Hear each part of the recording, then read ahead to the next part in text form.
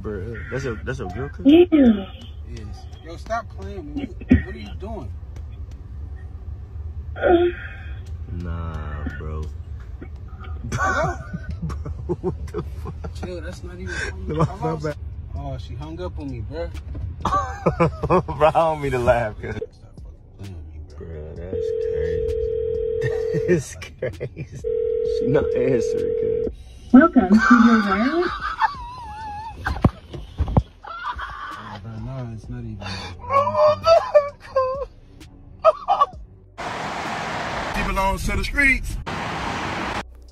Guys, the last thing you want to be is in a relationship in 2023 with the chick that you're claiming and that you think is your girlfriend, while meanwhile she's being the town bicycle and getting plowed by every type of Tyrone, every type of Chad, and even probably Luis behind your back. This is why you can't date these women. You just have to have sex with them and clap the cheeks down, sort of like the guy's doing on the other end of that phone, and keep it pushing, guys. It's 2023. Women are promiscuous more than ever, and they have more options than ever before. Oh, God, what you talking about yourself, bro? Right.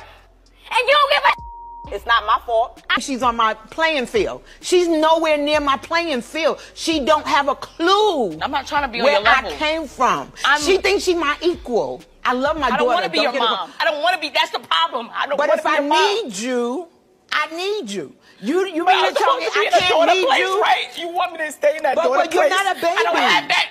My responsibilities is basically your mom.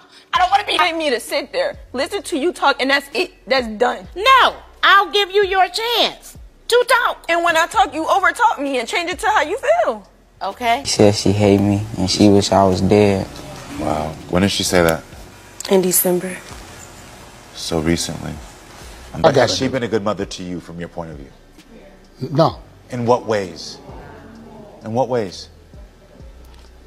Because I can see this sort of little boy that's still trying to protect his mom, that's trying to come off as like, things are good, I'm okay, I don't want to disrespect you. That you are the daughter. You my daughter. You ain't my mama. Come on. That has been your problem all along. I never wanted to be your mama because I would have raised you. When you were trying to hit me with the stick and I was holding the stick from you, you said to me, you're a That's not true. Don't do that. Your sister's fighting like this with your mom. Well, it makes me like, sit there. She don't care about nothing. She put on this act. Look, you see how she put on this act as if she want a relationship with us. She don't want a relationship with us. You see, you trying to make stuff better than not. Satan is your daddy. Not even the power of accountability in the face of accountability can stop from bringing out this crazy single mother lifestyle. You see these women, they're exploding on their own children in front of live TV. They're denying things in their face and in the face of accountability and truth in front of a live audience, in front of people there and people that were watching this. Now it's on the internet for everybody to see. This is ridiculous, and this is the effect of single mother households. People like to call it trauma. I say a whole bunch of drama, because those women, notice that they're all manless. They don't have any man in the picture. There's no man sitting on the other side of any of these women, while their own children, older and even younger, display to them and tell them, hey, remember when you did this? This was an issue. You see why we can't communicate. Even in the face of refutable truth, refutable accountability that you should take in front of a live audience, in front of other people and people watching all over the world, they still display all of the things that they deny. That woman was like, don't do that to me. She said that to the son about the stick, the guy wearing the pink shirt with the dreads coming down, the braids coming down. Said that, remember you said you were going to kill me and you had a stick and you were saying that. She's like, don't say that.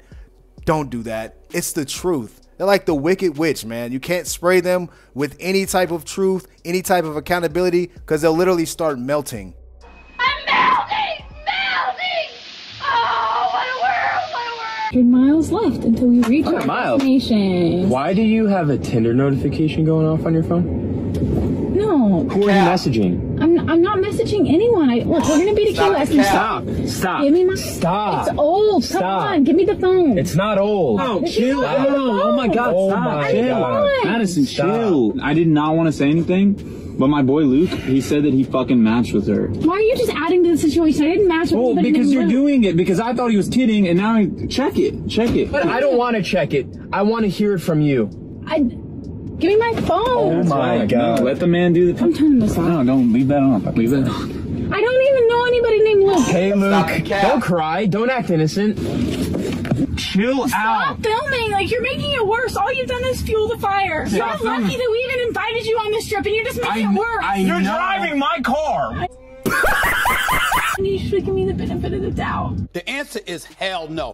Get away from me. There was nothing. Get away from me. Oh my God, get away from me. I want to go. I want to drink a motherfucking pina colada. You're annoying, dude. Like, I think you need to just take a breather real quick, both of you, because you're ruining this fucking trip. Nick, you're the only person I want to be with. Okay, that's bullshit, because then why are you on Tinder? You know what? Thank you. It's for friendship. I don't have many friends. I just feel lonely. For friendship? It's more like for dick ship. Get away from me. There was nothing. Get away from me. Oh my God, get away from me. I want to go. I want to drink a motherfucking pina colada. You're annoying, dude. Like, I think you need to just take a breather real quick, both of you, because you're ruining this fucking trip. Nick, you're the only person I want to be with. Okay, that's bullshit, because then why are you on Tinder? You know what? Thank you. It's for friendship. I don't have many friends. I just feel lonely. For friendship? It's more like for dick ship. In the words of Dr. Umar Johnson, we rocking with you, my brother. We rocking with you. We do, bro. We rock with you, because without him, she was going to shut the camera off and like try to dodge accountability and dodge getting exposed right then and there. And she only got exposed. She got caught lacking because the Tinder notification went off. Like, women will tell on themselves, bro, without you even asking them anything. All you gotta do is hang around them enough, be around them enough, spend a couple hours, spend some time with them, and you will see what you need to see and come to the conclusion. She got caught, and of course she's gonna make up things saying, well, I'm lonely, I don't have many friends, and I'm doing it for friendship. But of course, homie in the back, the guy whose car, she said, well, I don't know why you're here in the first place when it's his car. He said, no, it's not for friendship. You're talking about it's for dickship. A lot of women is the men they fell in love with when they were too young to understand the impact of what a mate who did not truly love you for you would do to you. I had to cut in right here because that's incorrect. The thing is, at 18 years old, a woman typically, if she does not have a strong father that is, you know, trying to help her with the mating selection, women typically choose for certain things between the ages of 18 and like 30 years old. It's typically based on looks, charm, you know, his stature, if he's tall. After 30 years old, when women start approaching the danger zone of 35 and up, they start looking for security, provisioning.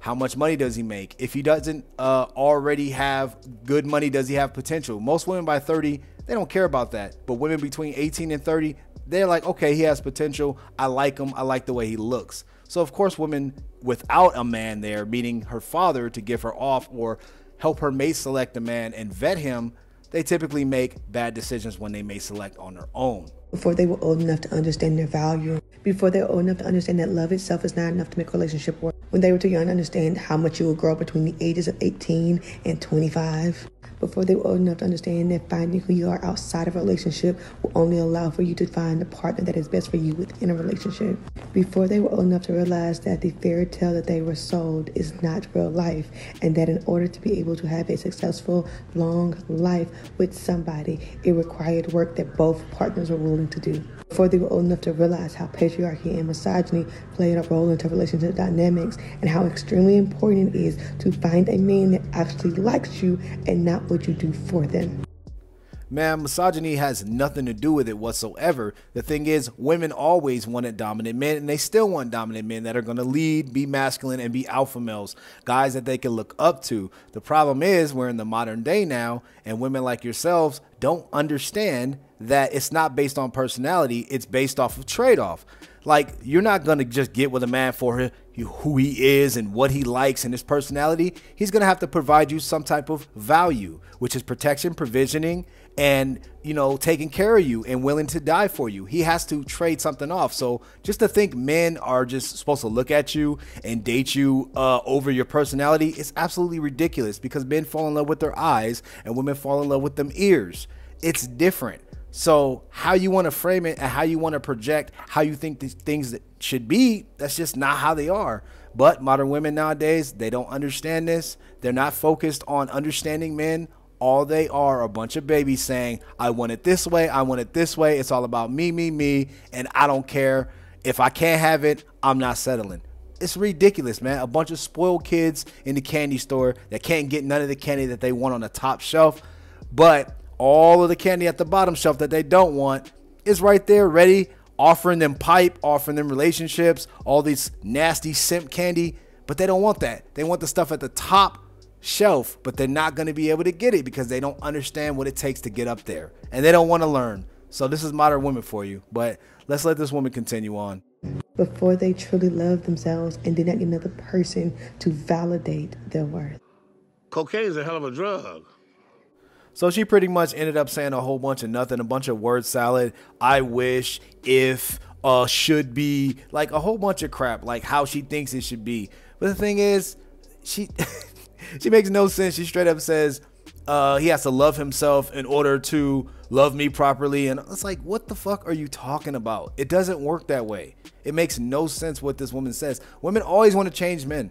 They always want to change men to what they want to be. And if they do find those simp ass dudes that are willing to change for them, guess what? They don't like what they created and they get rid of them. This is why men lead and women follow.